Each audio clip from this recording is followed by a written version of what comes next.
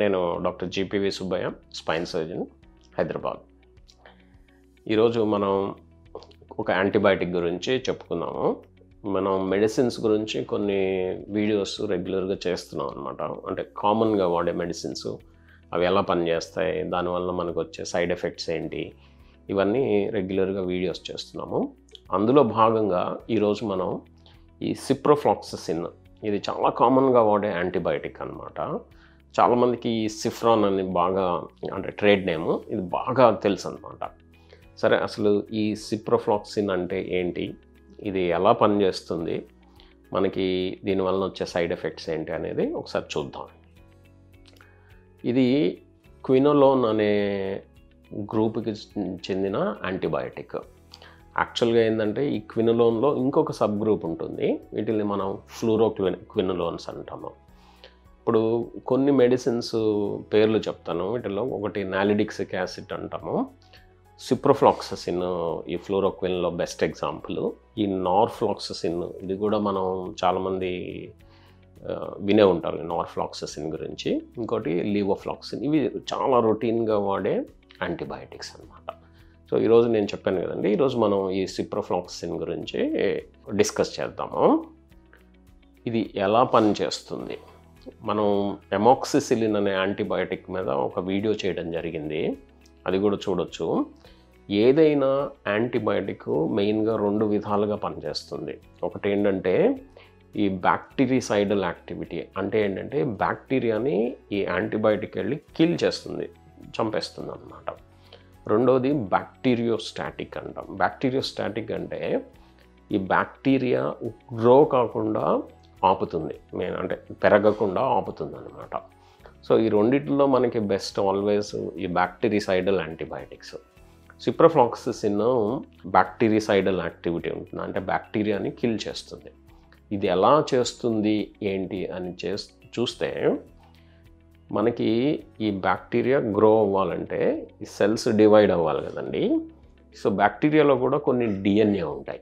So ఈ DNA కూడా divide అవ్వాలి. సో ఈ DNA డివిజన్కి సంబంధించిన కొన్ని ఎంజైమ్స్ ఉంటాయి. ఇప్పుడు ఫర్ ఎగ్జాంపుల్ DNA గైరేజ్ అంటాము, DNA టోపో ఐసోమరేజ్ అంటాం అన్నమాట. ఈ టోపో ఐసోమరేజెస్లో కూడా డిఫరెంట్ టైప్స్ ఉంటాయి, 1, 2, 3, 4. ఈ DNA టోపో ఐసోమరేజ్ 4ని ఇది ఇన్హిబిట్ చేస్తుంది. అంటే ఈ రెండు ఎంజైమ్స్ని, DNA గైరేజ్, DNA టోపో ఐసోమరేజ్ 4ని ఈ ఫ్లూరోక్వినోలోన్స్ అంటే సిప్రోఫ్లాక్ససిన్ ఇన్హిబిట్ చేస్తుంది అన్నమాట. దీనివల్ల ఏమవుతుందంటే ఇది డివైడ్ కాలేదు, ఆ తర్వాత ఇవి లేకపోవడం వలన ఈ DNA లోపల డిస్ట్రాయ్ అయ్యి ఈ బ్యాక్టీరియా కూడా చనిపోవటానికి అవకాశాలు ఉన్నాయి. సో ఇది broad spectrum antibiotic ciprofloxacin. Broad spectrum అంటే ఎక్కువ బ్యాక్టీరియా మీద పనిచేస్తుంది. ఇంకోటి దీనికి ఈ స్పెషల్ అడ్వాంటేజ్ ఏంటంటే కొన్ని కామన్ బ్యాక్టీరియా, ఇప్పుడు మీకు సాల్మొనెల్లా అంటాము. సాల్మొనెల్లా అంటే ఇది టైఫాయిడ్ ఫీవర్ గురించి మీకు తెలిసే ఉంటుంది కదా. టైఫాయిడ్ ఫీవర్ని కాజ్ చేసే బ్యాక్టీరియా సాల్మొనెల్లా అన్నమాట. షిగెల్లా అంటాం. షిగెల్లా అంటే ఇప్పుడు డిసెంట్రీ అంటాం కదండి. డిసెంట్రీ అంటే loose motions with mucus and blood అంటాం. బ్లడ్ మోషన్స్ అయితే దాన్ని డిసెంట్రీ అంటాము. దాన్ని కాజ్ చేసే కామన్ బ్యాక్టీరియా షిగెల్లా అన్నమాట. వీటి మీద యాక్టివిటీ ఉన్నది. అంటే ఏంటంటే మనం ఇది టైఫాయిడ్ ఫీవర్లో వాడచ్చు సిప్రోఫ్లాక్సిన్ని, ఈవెన్ డిసెంట్రీ ఉన్న వాళ్ళల్లో కూడా వాడటానికి అవకాశం ఉంటుంది. సరే, ఇది ఎటువంటి ఫామ్స్లో అందుబాటులో ఉంటుంది అంటే ఇది టాబ్లెట్ ఫామ్స్ ఉన్నాయి, మనకి ఇంజెక్షన్స్ కూడా ఉన్నాయన్నమాట.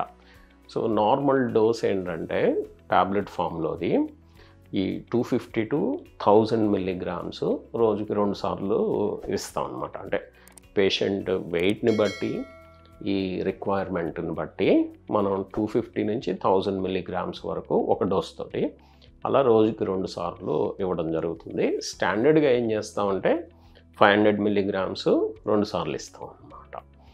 అదే ఇంజెక్షన్స్ నార్మల్గా IV ఇన్ఫ్యూజన్స్ వస్తాయి.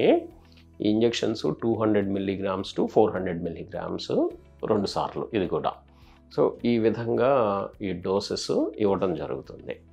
మనం ఫర్ ఎగ్జాంపుల్ ఇది శరీరంలోకి వెళ్ళిన తర్వాత ఈ యాంటీబయాటిక్ ఇది క్విక్గా అబ్జార్బ్ అవుతుంది అనమాట. ఒకవేళ టాబ్లెట్ తీసుకున్నట్టయితే మన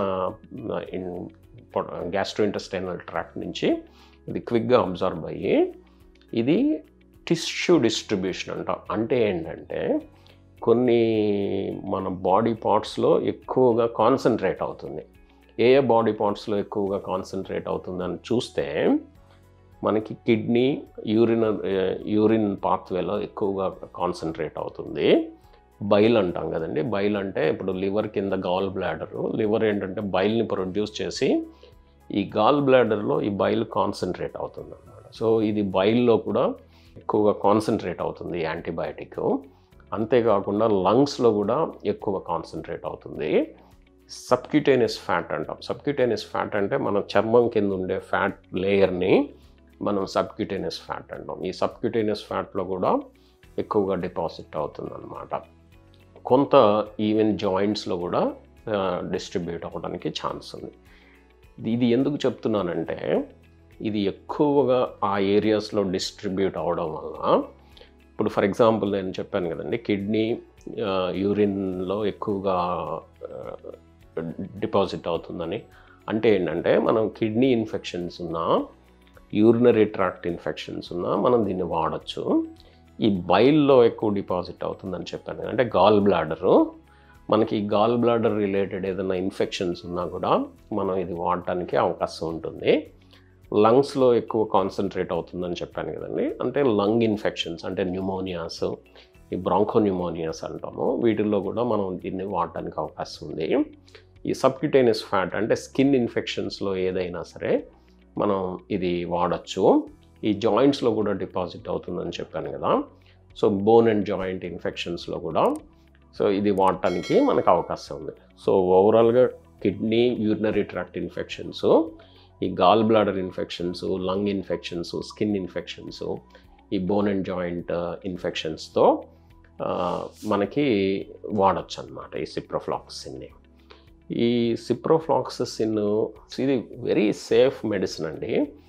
చాలా తక్కువ మందిలో ఈ గ్యాస్ట్రోఇంటెస్టైనల్ డిస్టర్బెన్సెస్ అంటే ఏంటంటే మనకి వామిటింగ్స్ కానీ, ఈ లూజ్ మోషన్స్ కానీ కొంతమందిలో అవడానికి అవకాశం ఉన్నది. ఈ రేర్గా ఏంటంటే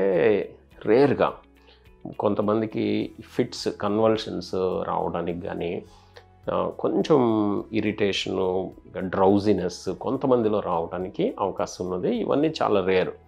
otherwise very very safe medicine అనమాట. ఇంకొకటి ఏంటంటే వేరే మెడిసిన్స్తో కలిపి వేసుకుంటే ఒక్కొక్కసారి దీని అబ్జార్ప్షన్ తగ్గడానికి అవకాశాలు ఉంటాయి. సో ఎటువంటి మెడిసిన్స్ అంటే కొన్ని ఫిట్స్కి వాడే medicines, for example valproic acid అని ఒక మెడిసిన్ ఉంది. ఇది కలిపి వాడినప్పుడు ఇది సరిగా అబ్జార్బ్ కాకపోవచ్చు అన్నమాట. సో సిప్రోఫ్లాక్సాసిన్ అనేది ఈ బ్రాడ్ స్పెక్ట్రమ్ యాంటీబయాటిక్, ఈ బ్యాక్టీరిసైడల్ యాంటీబయాటిక్, మల్టిపుల్ ఇన్ఫెక్షన్స్లో వాడచ్చు. వెరీ సేఫ్ యాంటీబయాటిక్ అండి.